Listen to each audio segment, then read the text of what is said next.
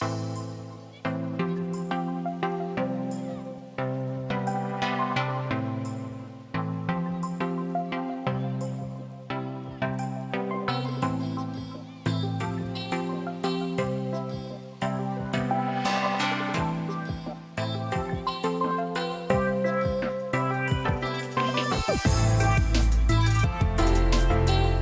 warmly welcome you to the Adil Knowledge Retreat 2019. Questions or having questions is not an indication of disbelief. You as a Muslim woman or a Muslim man, if you have questions with regards to your religion, that does not make you a disbeliever. Just because you have all these doubts, what is going on?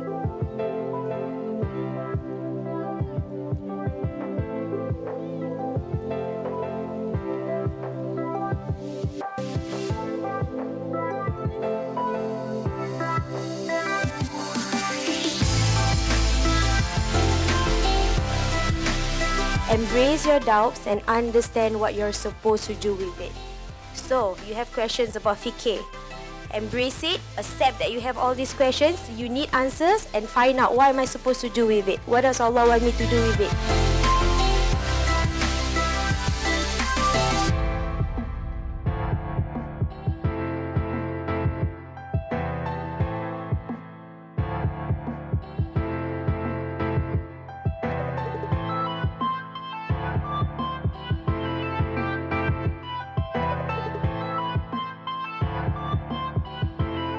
What would have I done?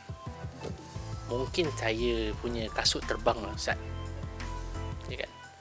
But then I said this, I am glad the fact that out of these 2 hours that we are discussing, you are still talking about how you can be a good Muslim.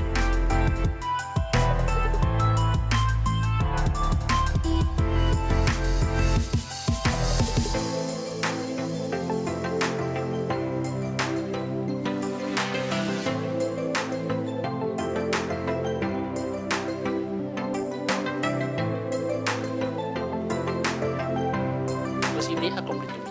Anyway, no. Complain to me. Don't complain to me. And I mean it. If you ever experience something like that in Singapore, do let us know. Because we don't want something like that to happen in Singapore, especially Singapore's mosque. That is why we are open. Even if a girl or lady who's from school not able to bawa tudung apa semua comes to mosque, let them go in. Kita mana tahu Ustaz, dia tak tahu, kita tak ajar, dia tak pakai betul-betul. La ilaha illallah. The fact that she's coming there to pray shows something, pakcik. Ya kan?